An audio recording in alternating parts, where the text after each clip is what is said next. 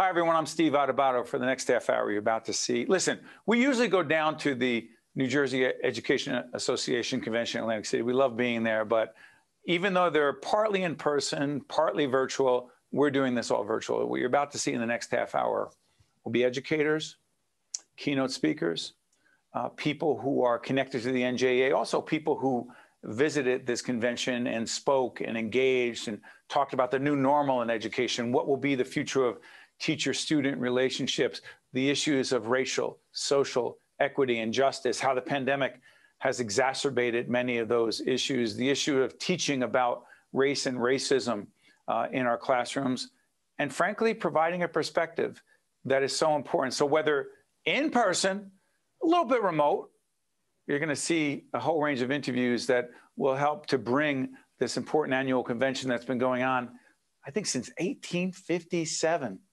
It's a lot of years. It's an important convention. Check it out.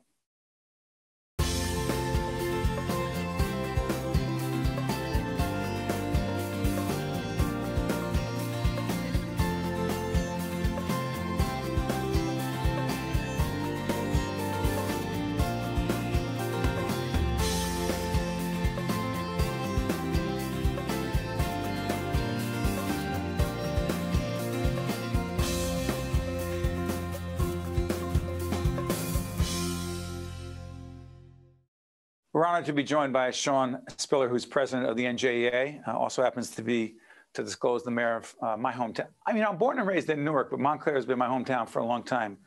Mr. Mayor, thank you for joining us, Sean. Thank you, and it suits you well. Glad to have you here in town. The theme of racial equity, social justice, the inequities that exist, exacerbated, if you will, by the pandemic, no less important this year than any other year, right, Sean?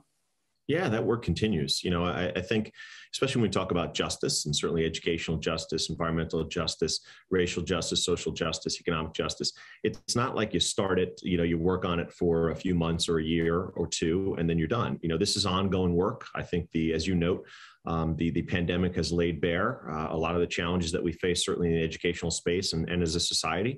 And we've got to keep working on this. This is a matter of all hands on deck. We've got to keep, as educators, the process moving, that journey going forward. And we're committed to that as an organization, and we're going to keep going. The so-called new normal in public education, it will never go back to what it was. Not passing judgment on this. What do you believe it will be, particularly as it relates to the teacher-student relationship moving forward into 2022 and beyond? So I think the key piece is, you know, we don't want to go back and adopt everything from the old normal. There are certainly key pieces we want to make sure we bring back into our new normal. There's a lot that we've learned in that new normal that we said, man, this is a way to reach a student that we didn't have before. This is another tool or technique. I'd love to see, you know, us taking the best practices of what we learned, not rushing and quickly going back to just, hey, we're back to where we were, you know, all things are good.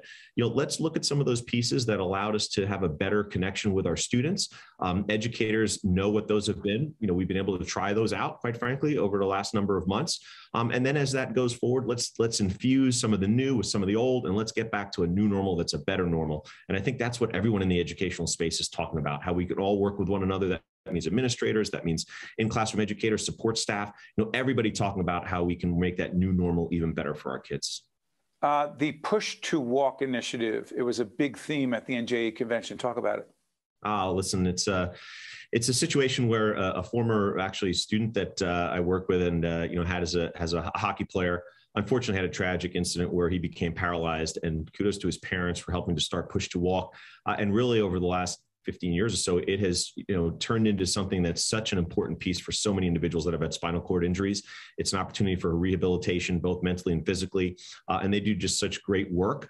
It was really an honor to honor them as one of our event and convention groups that we focused on and highlighted, and really just so appreciative of the work that they do. I certainly will say, for anybody who's looking to support or learn more, just go to www.push2walknj.org, www.push2walknj.org.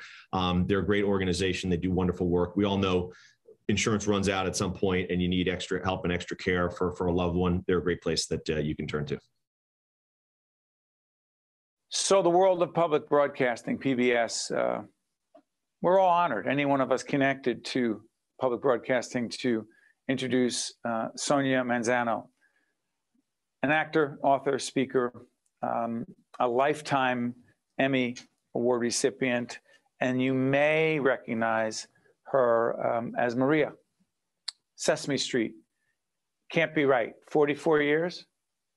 Yes, remarkable. I was on that show with Big Bird and Oscar the Grouch and tormenting me for 44 years, and I've lived to tell the tale. How great the experience of being a part of this iconic, extraordinary show, Sesame Street? Well, as you could imagine, it was just remarkable. It had personal meaning for me. I was raised in the Bronx in the 50s watching a lot of television at a time when Latin people and people of color were not in the media. We were not represented in any way. And I certainly did, on some unconscious level, wonder what I was going to contribute to a society that was blind to me. So when I got on Sesame Street, it was boom. They saw the need, and I was there to become my own role model in essence, which is what I became, but for all the children who finally had the opportunity of seeing someone who looked like them. That was thrilling. We're doing this special on the New Jersey Education Association Convention in Atlantic City. You were a keynote speaker there. What was that experience like for you? Well, it was great. I always take these speaking opportunities to re-examine what I'm doing, and their theme was justice was in their theme, and right. So I social equity, right, racial social equity and justice, and I remembered how my own political awakening, and I remembered seeing the Young Lords and embracing my own culture, because it was the first time I had seen political activism that had to do with being Puerto Rican, which is what I am. And so I took them, and they really gave me a gift, because they took the opportunity to re-examine my own political awakening, or being proud of who I was as an American. We are honored to be joined by Teresa Mon, who is a high school social studies teacher at East Orange STEM Academy, and in fact, the 2022 New Jersey State Teacher of the Year. Teresa, congratulations. Thank you so much. Thank you. Tell everyone what that means. Well, for me, having been a teacher for 40 years, it is a little bit surprising, but extremely, extremely rewarding.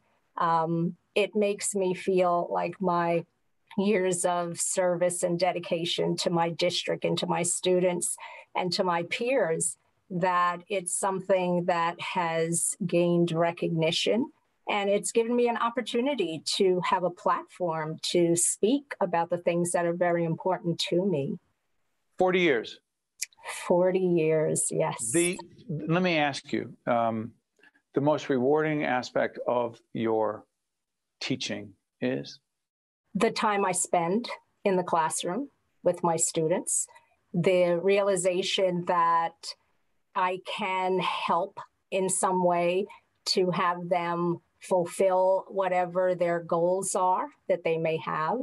I find my contact with them to be, I describe it as my life's blood. It's something that I realized I was missing extremely over the past year and a half. The pandemic was tough for them, for you? Yes, it definitely was. It's not the same when you're not in the classroom. And it has become exceedingly clear once we came back in September. There's just something that happens with interaction, personal interaction. And so that was definitely missing. And it had an impact. It took a toll on the social and emotional well-being of my students and myself and my coworkers. Yeah. You know, speaking of in-person and remote, the New Jersey Education Association Convention, Atlantic City, you were there, you were recognized, you're to be an ambassador in 2022 with this title. What is the most memorable part of that convention for you? Part of it was having my family there to share in the celebration. But another part of it was the theme. It was social and justice and equity and justice and learning. And the keynote speakers were unbelievable. Being a history teacher, I am a groupie of Dr. Henry Louis Gates, and having the opportunity to meet him and have a picture with him, that was extremely memorable. To watch more One-on-One with Steve Adubato, find us online and follow us on social media. We are now joined by Steve Beatty, who is Vice President of the NJEA. Steve, great to have you with us. I want to talk about the convention theme, learning, equity, and justice. The pandemic has clearly exacerbated, made worse, if you will, inequities and racial barriers. A big theme at the convention. Talk about it.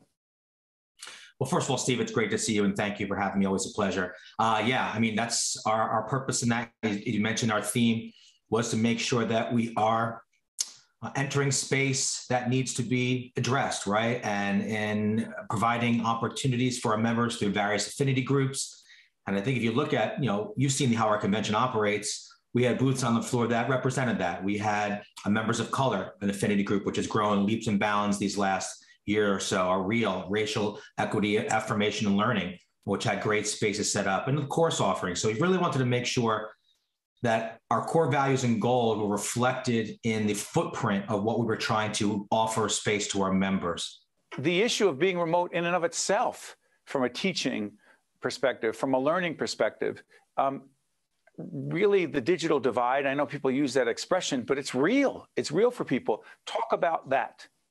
Yeah, it is real. I mean, again, as you said, the pandemic has only uncovered things or made them seem worse that we already knew existed, right? And the digital divide is one piece of that, where the first case was making sure when we went virtual, a year and a half or more ago, that everyone had computers, that there was enough internet. There were some districts that literally had vans driving around to offer broadband, service to students in communities that weren't served. And I know there's been lots of fixes legislatively to take a look at closing the digital divide, but it is something that needs to be addressed as a real structural inequity. And as you said before, we're talking about equity and justice and learning. That's a piece it has to be, because we can't prepare our students for the 21st century and beyond if we can't get them the access that they need to technology. We're now joined by Jacinth Johnson, who is an educator, part-time consultant of the NJEA and co-founder of the REAL movement. So good to see you. Thank you for having me. It's good to see you as well. Tell everyone what the REAL movement is. So the REAL movement is a movement through the NJEA, which stands for Racial Equity, Affirmation, and Literacy. And so the whole movement is equipping educators to address racial equity, justice, and learning, because we understand that if there's fairness and treatment for all, that includes students of color, it impacts the classroom, it impacts instruction, it impacts students having access to advanced courses and resources. And so we're just equipping educators to better serve our students, especially our students of color. You led a workshop at the convention. What was it like, and who attended it? Yes. So this facilitation was through Steps for Classroom Management Success, which we really do talk about the work of the REAL movement when we talk about vulnerability, when we talk about equity, when we talk about making room for our students. That means making room for the various perspective and the nuances that show up in our classroom of students of color. And so the workshop that I facilitated was around my understanding and my experience as a classroom teacher and what it takes to really build a thriving learning community and a richer classroom experience. And so it definitely was amazing. And the tools that I've learned along the REAL movement journey just really equipped me to facilitate. It was about over 90 educators in the room. And we had discussions around what we used to think of as classroom management. We are learning we don't manage people. And the pandemic has taught us that we cultivate relationships because we need people to thrive and move us closer to this work of equity and justice. We are honored now to be joined by Daryl Stewart, who's a performer, producer, educator, and artist as well at the New Jersey Performing Arts Center, NJPAC, and also winner of the NJEA Award for Excellence. Daryl, great to have you with us. Thank you so much, Steve. It's a pleasure. Yeah, first of all, before we talk about the award, talk about the arts in your life. When did you know that the arts would be such a big part of your life, particularly the performing arts? Well, I knew pretty early, Steve. I went to the Paper Mill Playhouse at a very early age. A student rushed a ticket to a performance of a chorus line around 12 years old. And that, after I saw that show, I knew that I was going to dedicate my life to the arts. And I've been at that work ever since. Talk about this award. This award is super special to me because I'm a teaching artist, Steve. And so I spend a lot of time and energy and effort working with schools and working with teachers in districts, public, private, and parochial, to make sure that the arts is a part of the school community's culture. So to win this award, for me, to be presented with this award by NJEA is super special because it's a community of people who I have a great deal of admiration and respect for. So I was shocked and so excited and honored to accept it, and to be able to go to the convention in person also meant a lot to me. So I'm super, super grateful. You know, I'm sure you're grateful for a lot of things, but the thing that we're grateful for as I read about and hear about your story and try to understand your journey is your resilience. So let me ask you something. The most challenging part as an artist, performer, producer, educator of this pandemic, as we tape this program at the end of 2021, it'll be seen in the new year as well. The most challenging part for you has been? Most challenging part for me has been holding on to hope. Holding on to hope in a way that feels accessible and tangible, because for artists, we are still very much trying to find our way, as we all are, through the pandemic. But particularly for theater, which I call a contact sport, it's very difficult because sometimes we're not sure what the future will look like. And so that can begin to wear on you, and it certainly has on me. And you begin to sort of second guess or question, is this the right field? Is this the right lane? Should I switch out? Should I go and pursue something else? But ultimately, I know that my love and my passion and my fierce vision for what the arts means and what it can mean for our communities and for our future outweighs any doubt or any trepidation that I may have. So the hardest part for me has been just holding on to hope and knowing that this time will pass and we will be able to move forward with great new ideas and new vision. We're joined by Chrissy Kozar, who's president of the Gloucester County Education Association. Chrissy, good to have you with us. Good day. How are you? I'm doing great. Chrissy, you're a former bus driver, school bus driver, right? Correct. And that is part of a group of people within the organization that are education support professionals, right? ESPs. Yeah. Other than bus drivers, who are we talking about? Oh, gosh, it's a whole plethora of everyone in education that supports our teachers. So we have bus drivers, food service, our paraprofessionals who usually work in the classroom with our teachers, library assistants, nursing assistants who are hugely, important these days, security, maintenance, grounds, custodial, IT. There's a whole list of people who support our teachers in education. The biggest impact of the pandemic on this entire group of professionals who are so important to the education of our children, Chrissy? The impact has, I think, brought to light a lot of our support staff and what they do in our districts and for our students. We were basically frontline workers during this pandemic. Many of us worked. We delivered food either to drop-off points, or if we have students who are housebound, we would deliver to the house. Our maintenance and grounds and custodial staff were constantly cleaning, making sure that all the HVAC units were, up to standard or try, making sure that all the areas were safe for everyone else to be able to work in the schools. Food service put meals together, our secretaries put packets together. It was a whole community of people. We're joined by Michael Cohan, Director of Professional Development and Instructional Issues Division at the New Jersey Education Association. Michael, good to have you with us. Same here, Steve. Good to see you again. So let me ask you something. Last year the convention was virtual. This year it's more of a hybrid, if you will, in person and virtual. How would you describe the connection educators and others feel when they are in a room with a speaker in person versus virtual? I just think it's a much more authentic experience. There's nothing like being able to look in somebody's eyes. You can do it on a Zoom platform, but it's just not the same. And that was the real buzz throughout the convention center this year. People were really excited to be back in person, to be back with one another, to experience the event in person. 15 years you've been doing this. You're stepping down. You're retiring after this. You're going to miss what most? I'm going to miss the opportunity to collaborate with my staff and with the leaders of the association. I'm going to step down from my role as director, but I've made a pledge that I'm going to be present at every convention in the future. I've attended conventions for 44 years during my active career. I'm not going to stop now. We're now joined by Petal Robertson, who is Secretary Treasurer of the NJEA. Good to have you with us, Petal. Nice to be here.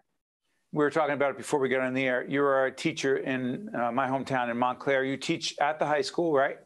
Yes, I'm a high school English teacher. When did you know that teaching was going to be the profession you were going to go into?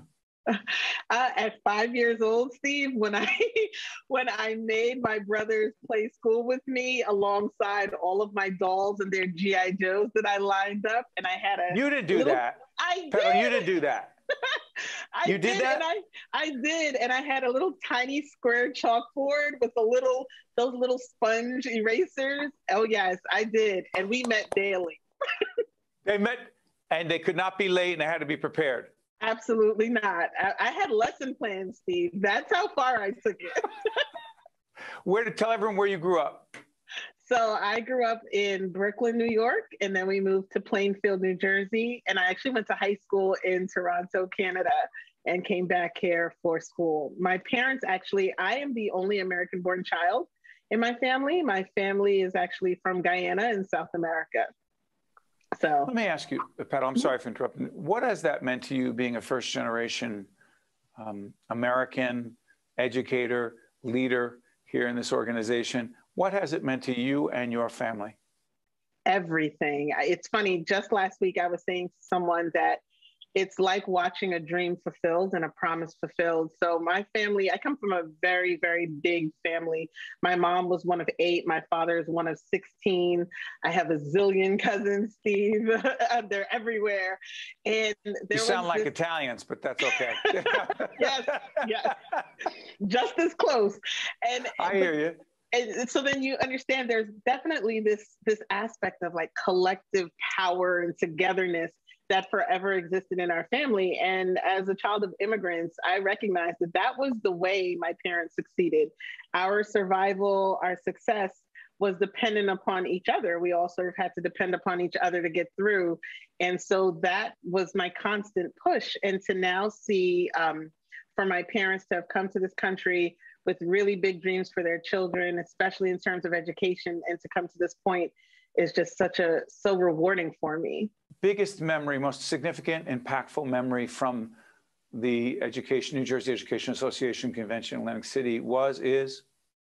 My biggest memory from it was simply the unionism. You literally got to see unionism in action. You got to see the power of collective voice everywhere you walked on the floor, you saw every single aspect of our union represented.